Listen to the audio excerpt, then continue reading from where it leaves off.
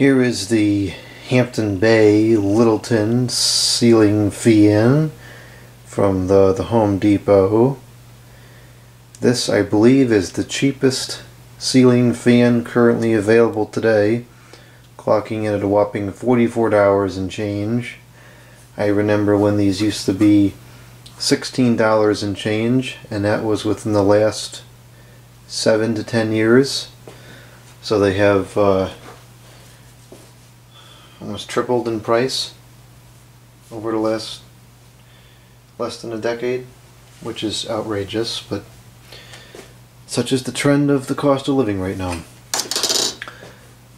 I bought it anyways, even though I think that price is outrageous, because I know it'll get a lot of views and probably pay for itself, because that's how cheap fans are. You can record a video of a cheap product and it gets millions of views, and you record something rare, valuable, expensive, hard to find, powerful, durable, long-lasting, and no one watches it. Whatever. So, this is the 42-inch ceiling fan, the white finish, white and bleach oak blades, versatile motor, 12-inch hang down from the ceiling, so it'll be good for the garage here. It doesn't weigh anything. I can't imagine that this moves anywhere near an adequate amount of air for the garage. But all I need it to do right now is just very slowly push the heat back down, so probably do quite well with that.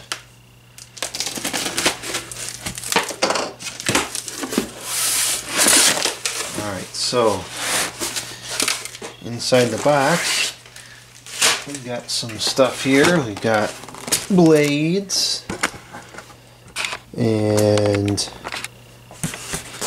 some piece of cardboard.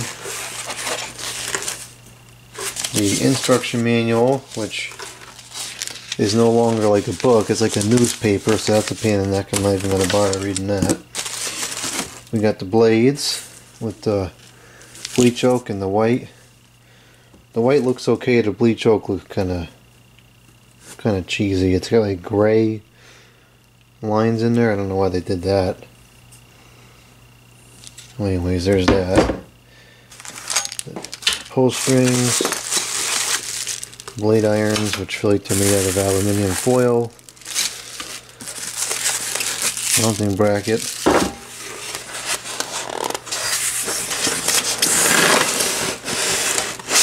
oh great, a piece of styrofoam, just what we needed.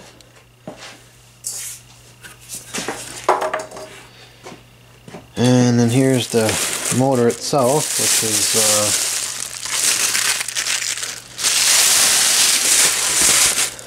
weighs maybe 2 or 3 pounds. Oh boy, that's kind of weird. The thing isn't even closed all the way. I guess I'll let some air through there. I don't know.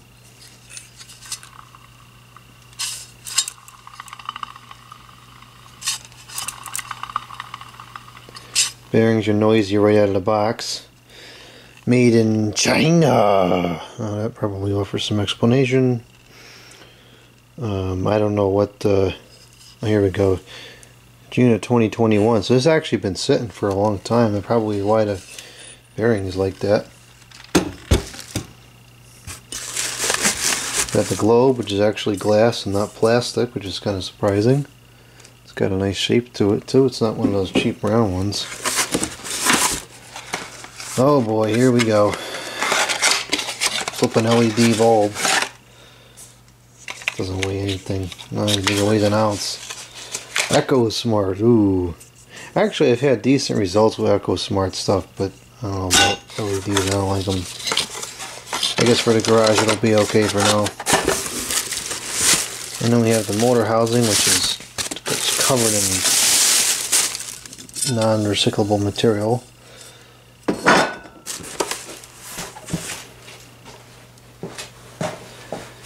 Alright, let's see how easily this installs. And mind you, I've installed probably hundreds of ceiling fans at this point over the years. So, what's easy to me might not be easy to the average consumer.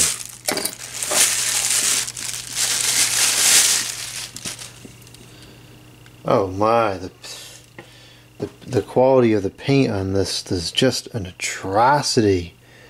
It's all like bubbled up there, it's scratched off down there. Jeez, that's worse than I was expecting. It's all nicked up on this one. That's stinking awful. If this was still $16, then I could understand that, but $44, it should at least be remotely decent looking. All four of them are screwed up in some way or another. My oh my. Just when you think you've seen it all, it gets worse. Alright, these are all the blade screws here.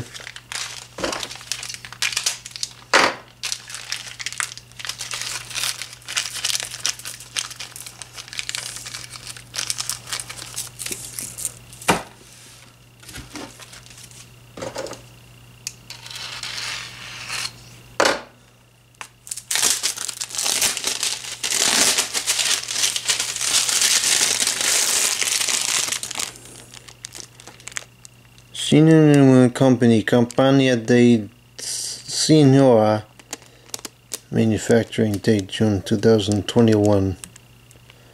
It's obedient to California, because as soon as you go to California, everything that's mother-in-law causes cancer. Why, I don't know, but that's just the way it is.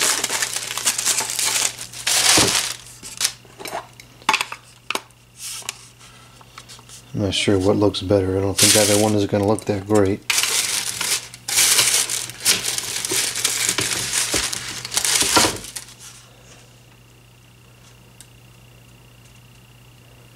I guess the hole could be more interesting. It's funny, they actually took the time to put little rubber gaskets on here. But the thing is, like, the metal screw is going to touch the top of the blade and transfer the vibration down. And the side of it's all metal, so that's going to contact the blade and transfer the vibration down. So it almost serves no purpose. They tried something, I guess.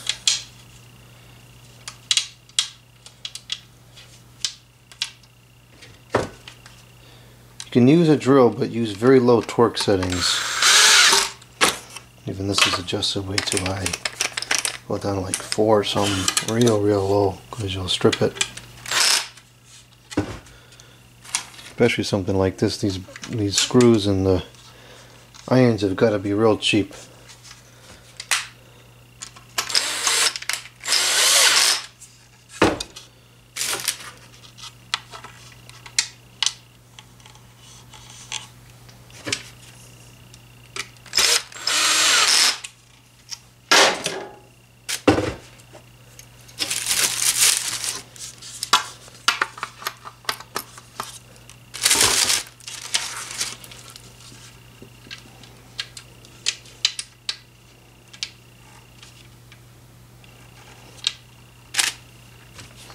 Screws are a pain in the neck to get started. I do not want to be doing this by hand.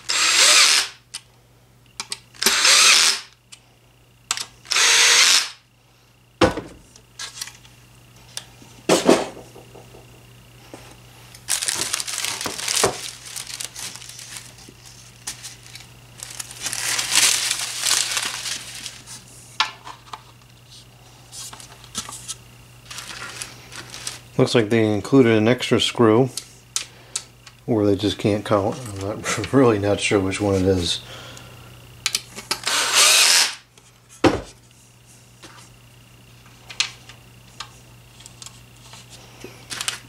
can only imagine there's some ridiculous reason as to why there's an extra screw. Like the quality control is so poor that sometimes the screw is missing or something, so they just included an extra one.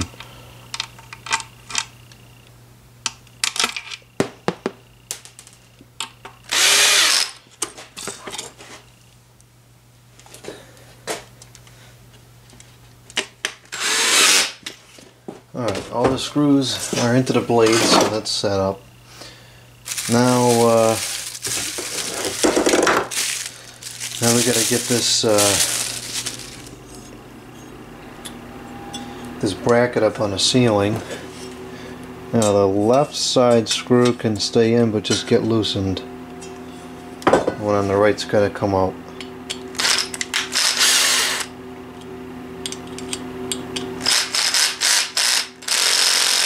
Gee, that screw's in there tight. You're walking on thin ice here like that.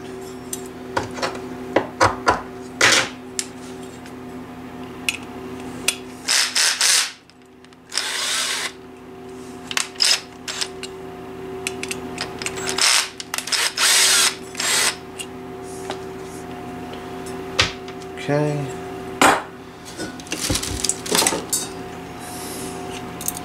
As far as the wiring is concerned, they have it all spelled out for you, which one goes where. Nice stiff tie wrap. Decent length of wire to work with. It came with these wire nuts, which actually do have a metal lining inside, so these might be satisfactory, I suppose. So now I'll move over to our box and we'll attach the bracket to the ceiling.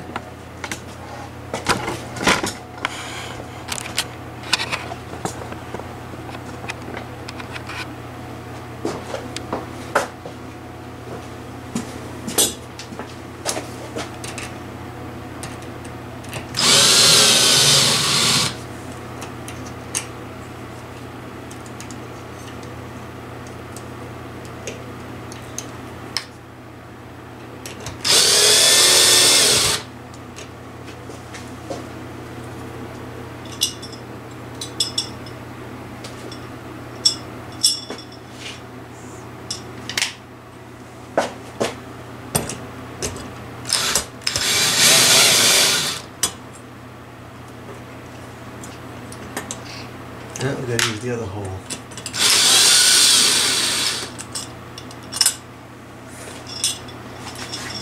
We'll use the whole outer hole in this case.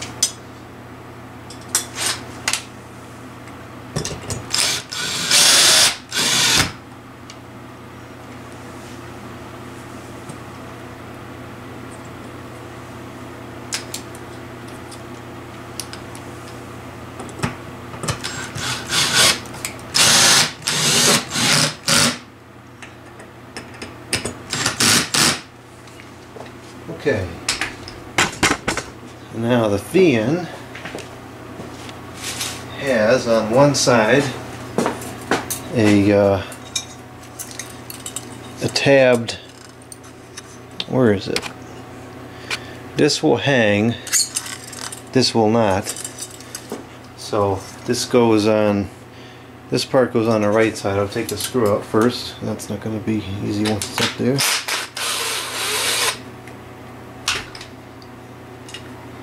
With the screw out,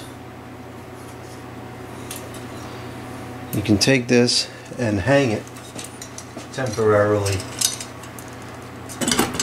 like that so that you can do the wiring. So we'll make our connections here. I do not have a separate control for the fan and light, so in this particular case the blue, which is sometimes red, the blue and the black is going to go together, and then of course the white goes to the white, and then the ground goes to the ground.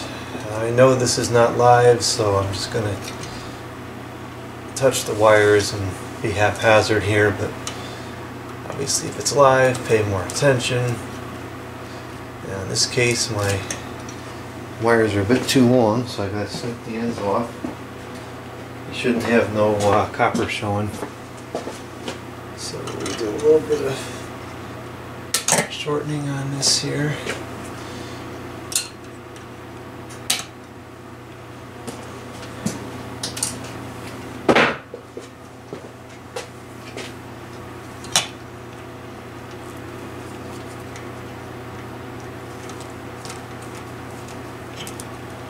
And these wire nuts seem to be pretty satisfactory. I'd certainly hope they wouldn't skimp out on something like that. It would be a safety problem, a health and safety issue.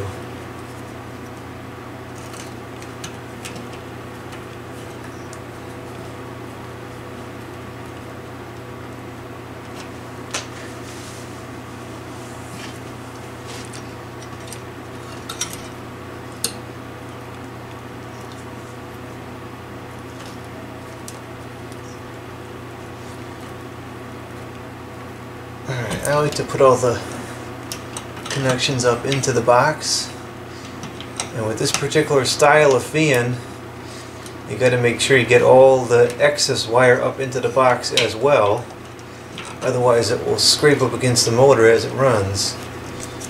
And not only is that annoying, that is also a health and safety issue. Okay, so like that, we're going to remove these two screws on the left. They have a little lock washer on them as well.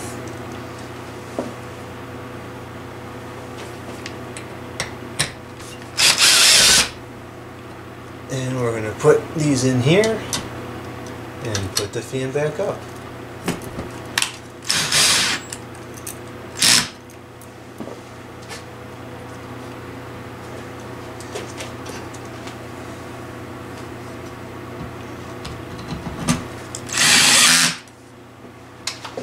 Well, I have to say, I give that mounting system an A. A lot of times these flush style fans are a total pain in the rear to hang up, but that was easy. That was very easy. I'm just checking to make sure all the wires are out of the way here.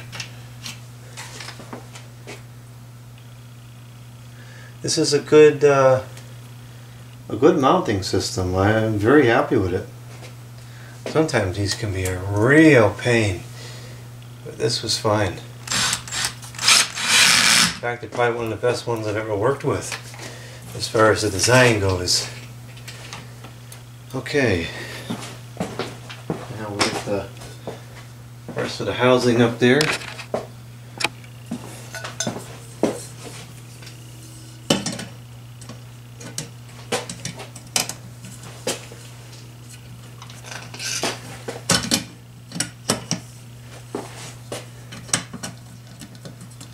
And it's not up against the ceiling all the way because the box is not in the ceiling. Normally the box would be in the ceiling.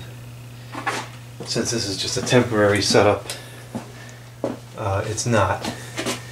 But normally the fan would go all the way up to the ceiling.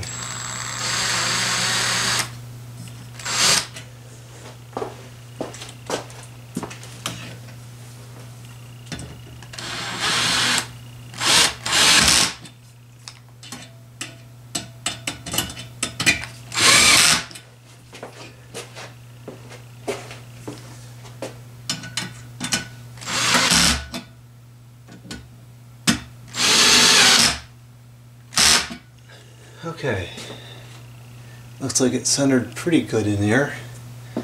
Now I'll put the blades on, and I like to use a long bit for the blades, and the screws are actually a pretty big size. I'm going to use the biggest tip long bit that I have, and it fits pretty good. So this has the infamous AccuArm thing, so this little tip here goes in there And it sounds like kind of dumb and gimmicky, but it actually is super helpful. And it makes it much easier to install initially and line up. I'm going to put all the blades in here just by hand, and then I'll go through and tighten them in a minute once they're all up there.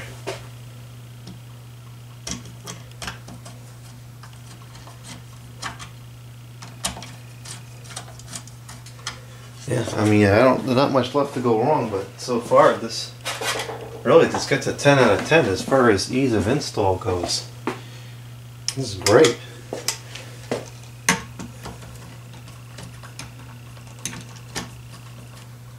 I'm pleasantly surprised. I thought this was going to be a nuisance to install, but this in fact was quite simple.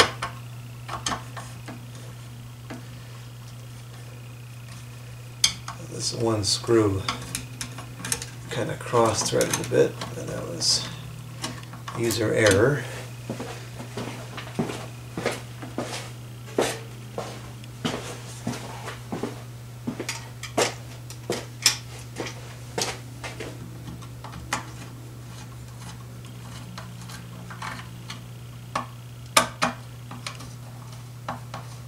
You want to make sure you don't bend any of these irons as they go on, especially with this particular fan. They're not that strong. Alright, so I'll tighten them up now, and again, very low torque settings on the screwdriver.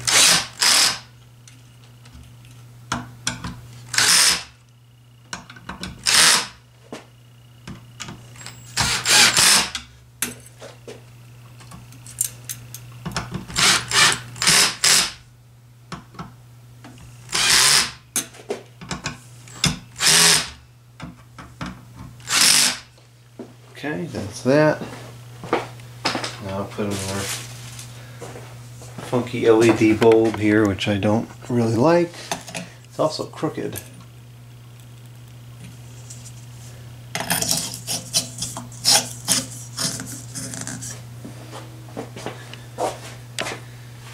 And then the globe goes on and the screws are already there, so I think we just have to loosen them a little bit to get it to fit on initially. Years ago these screws were all brass, which I thought looked much nicer than these silver ones. Same with the chain. The chain used to be brass. Now it's silver. Because everything is bland and colorless nowadays. Geez, you're really going to take these out just about all the way.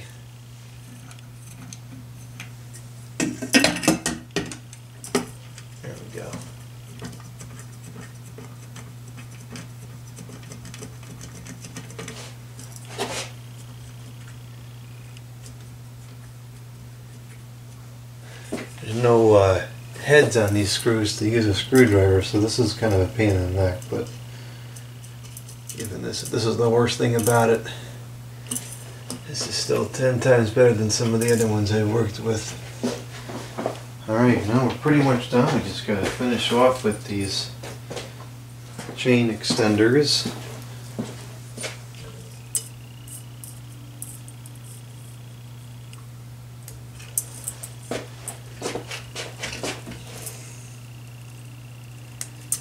Now the cord, I gotta do something with the cord here because I can't have that getting in the way of the blades. And I'll put a little hook or something up.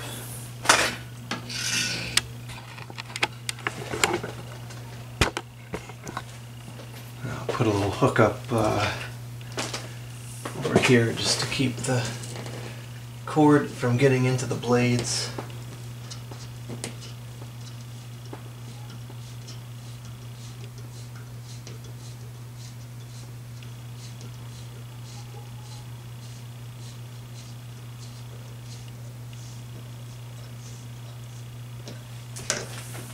Alright, that'll work. And now I'm just gonna plug it in over here for now.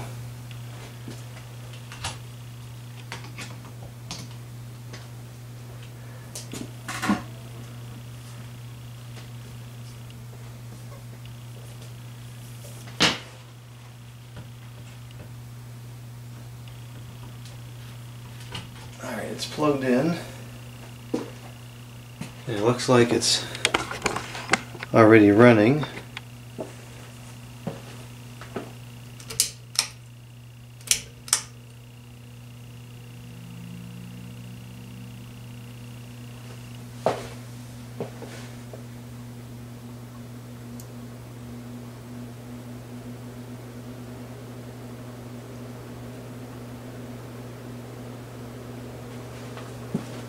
Huh. Well, that will be. It actually moves like a decent amount of air. Much more than I was expecting. And it's still pretty abysmal, but for a little flush mount fan, I ain't too shabby. It's loud.